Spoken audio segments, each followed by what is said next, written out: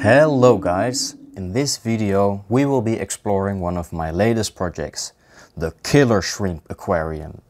The reason for making this aquarium is that the killer shrimp, or Dikerogammarus villosus, were one of the subjects of my bachelor thesis, and to study them I had to kill them. However, I also wanted to see some of these shrimp alive and well, which is why I decided to do this project. The reason they're called killer shrimp will be discussed later. Not only did I want this to be an aquarium harboring killer shrimp, I also wanted this aquarium to be like a very small version of the location where I conducted my research, Lake Markermeer in the Netherlands. So that is what I set out to do. This is the aquarium I'll be using for the project. It's the same aquarium as the tadpole aquarium and is still very dirty. So I'll let it soak in water for a few days before cleaning it. The sand is the only thing I won't locally source for this project because the substrate of Lake Markermeer is also just sand. Look how nice and bubbly that is. Now that it's full, I'll let it soak for a few days. This is the location where I will source all the materials for the aquarium. And this, the sand with the rocks on top, is the look I want to recreate. First, I move some rocks around, forcing the shrimp to move, while at the same time moving this little net back and forth, thereby catching the shrimp.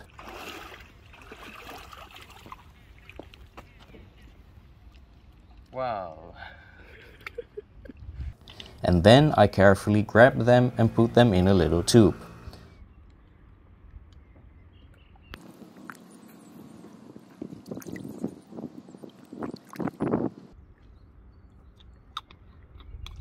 So I wind up with a tube with shrimp. I also collected some small shells and stones, putting them in a container filled with water so any organisms living on the shells will make it to the aquarium safely.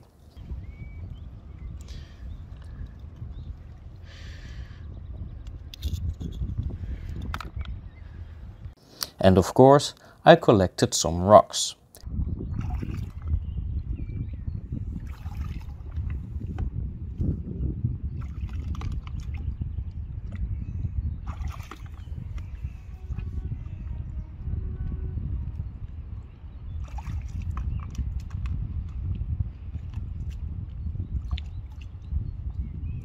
Naturally, as a Dutchman, I transported everything on my bike. The tank has been sitting here for a few days, but before cleaning anything I'll add the shrimp, because I don't want to let them sit in this tube for too long. And look, I also caught a mysid shrimp, also known as opossum shrimp. Let's add them.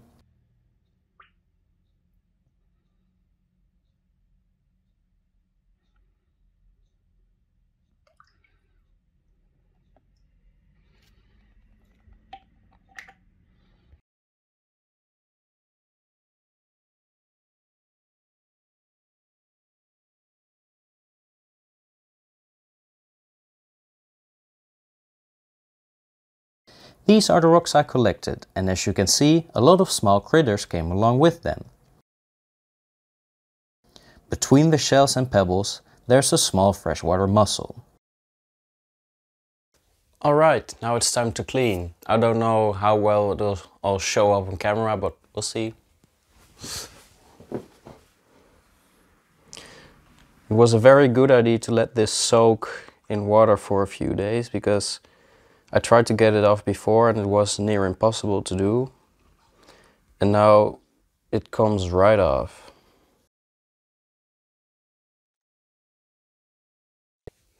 Well, that looks much better, right? So now it's time for the aquascaping, or really just seeing if I am able to fit all the rocks that I collected in here. But maybe that's actually kind of the same thing. So let's do it.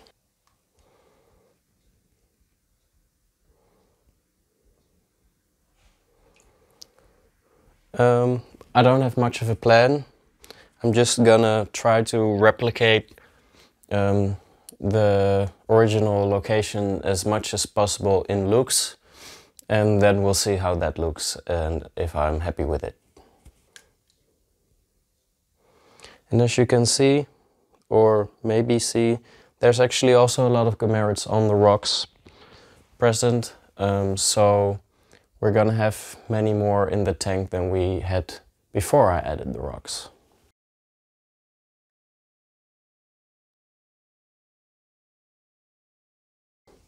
Add a few pebbles. And I think I'm gonna just dump the rest of the contents of this container inside, because there's a lot of small little animals, mostly gammarids, in here.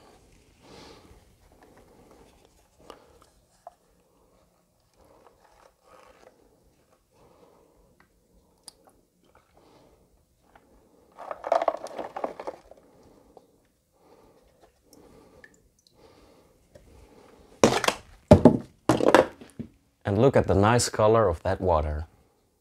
For the finishing touch, I'm gonna add a lot of shells and also the freshwater mussels that are inside of them. And I'm going to try to position at least one of the mussels right at the front of the glass so we can keep an eye on it. This is the mussel.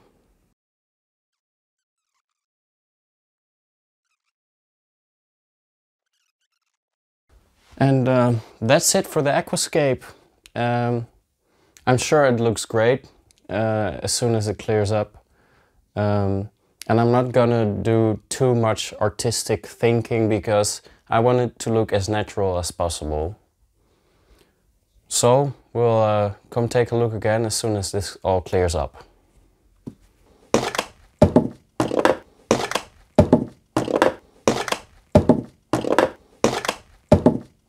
Now it's just a matter of letting the particles in the water settle, but we can already see some shrimp zooming around.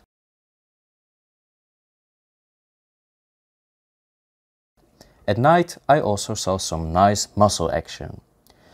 The individual you're seeing is either Dreissena polymorpha or Dreissena quagga, as they are the only native mussel species in Lake Markermeer that look like this. When I say native, I actually mean present, as both Dreissena species are invasive here.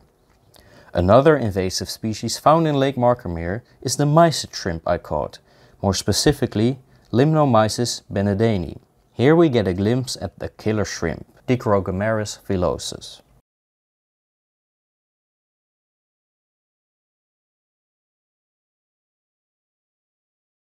I couldn't help but feel that something was missing from this aquarium. Lake Markermeer is home to a few different species of water plants and macroalgae. I wanted to add some plants to the tank and therefore set out to find one species of plant in particular, Potamogeton perfoliatus, also known as clasping leaf pondweed, perfoliate pondweed and redhead grass for some reason. The reason I wanted to find this plant in particular is because it is an important source of both habitat and food for gammarids like our killer shrimp. It turned out to be very easy to find.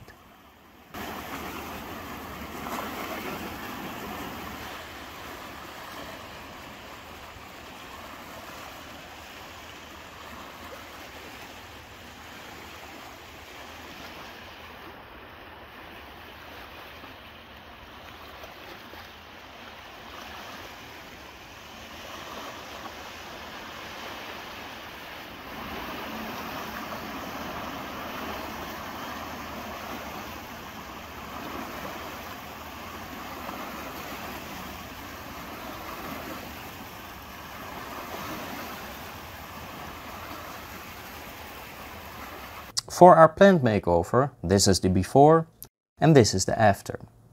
Look, the shrimp love it. So now we have a finished product. Or at least that is what one might think. An aquarium is a living product, an ecosystem comprised of living organisms and can therefore never really be finished. It keeps changing over time, finding new balances and losing them again. Anyway, I'm starting to get a little off track here.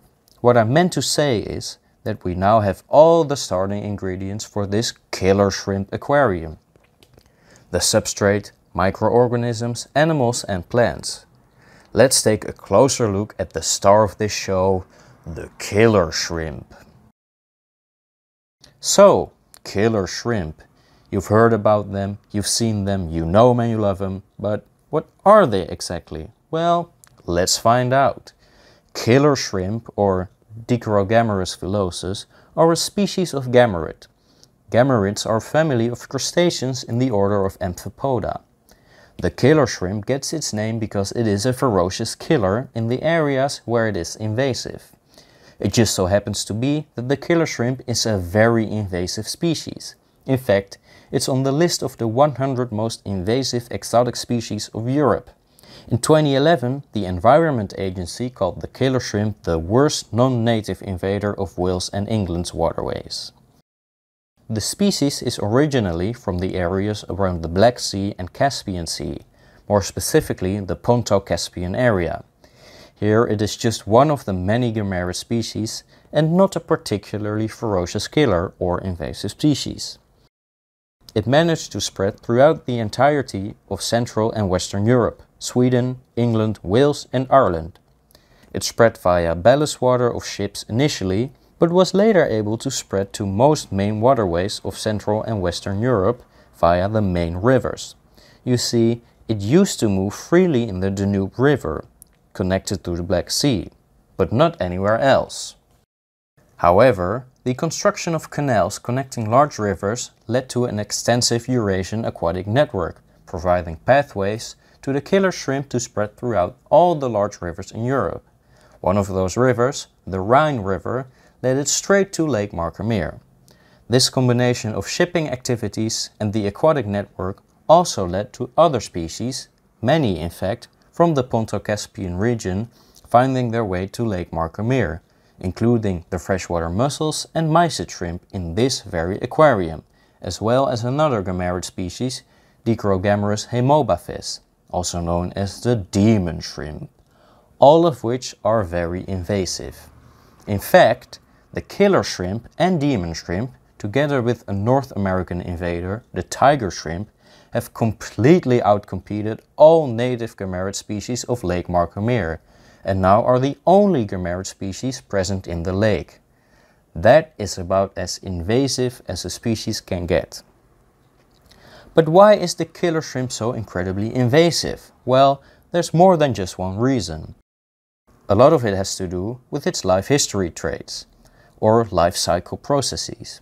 For instance, whereas many gammarid species breed only once or a few times per year, the killer shrimp can do so many times, being able to breed as long as water temperatures exceed 13 degrees Celsius, as opposed to only a certain part of the year for other species.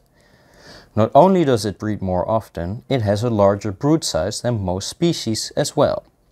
Whereas most species give birth to between 10 and 20 individuals, and yes, they give birth as eggs hatch within their brood pouch, the mean brood size of the killer shrimp is over 50. On top of that, killer shrimp reach sexual maturity very quickly compared to most other species, in about 4 to 8 weeks. This results in the killer shrimp having an average 3 generations per year, as opposed to many gammarid species having only 1 or 2 generations each year. This set of life history traits causes the number of individuals of killer shrimp to increase really quickly, exponentially more quickly than, for instance, the native gammarid species of Lake Markermeer, which now disappeared from this ecosystem. So, the killer shrimp overwhelm many native gammarid populations in sheer numbers alone. And that's not all. You see, the killer shrimp is also larger than most of the other gammarid species, and this is relevant because of its diet. Whereas many gammarid species are mostly herbivorous and detrivorous, eating mainly plants, algae and decaying organic matter, the killer shrimp eats just about anything. To be fair, almost all gammarids are opportunistic feeders, eating whatever they can, including other living animals, but the killer shrimp excels at hunting and killing. It hunts for a wide variety of invertebrates and even small fish. And here's the kicker, this includes other gammarids, especially those smaller than itself, and what do you know, it's larger than most other gammarid species. It's even known to be cannibalistic, with adults preying on juveniles. It's a very effective predator because of its powerful jaws and because it has large spikes at the end of its first and second pair of periopods, or in other words, it has 4 quick arms with huge spikes at the ends of them. I have a few short clips in which you can hopefully see those spikes.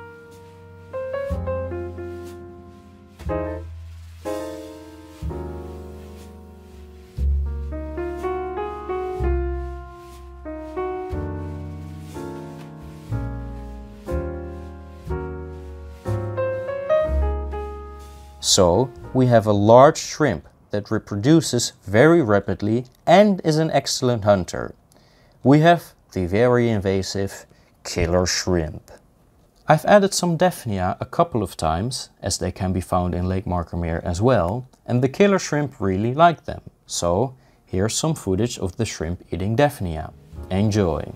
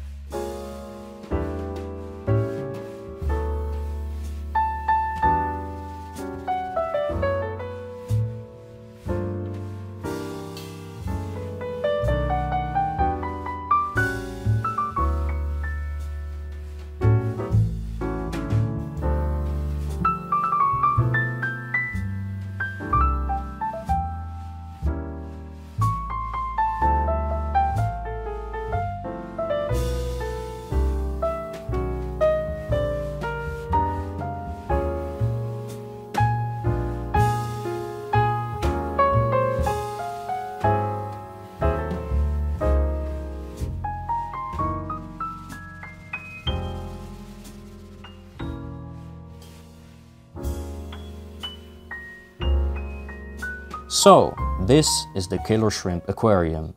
It's a small sample of a very interesting ecosystem quite close to me, and it is a joy to watch.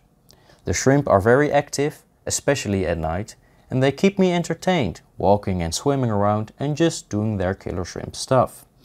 I also think they're kinda cute. And if you think that's weird, to find a ferocious predator such as this one cute, well, then you shouldn't find cats cute either. Of course, there are many more animals that make this an interesting aquarium, but I think those deserve their own video, so stay tuned for that one. That just about concludes this video about the killer shrimp aquarium. I would like to thank Sam and Mike, Marieke Gerritsen and Rue Elwood, as well as the 50 other patrons for their generous support. And I would like to thank you for watching. If you would like to see more videos like this one and don't want to miss the video about the other inhabitants of this aquarium, and you haven't already, well, you're going to have to subscribe. Goodbye.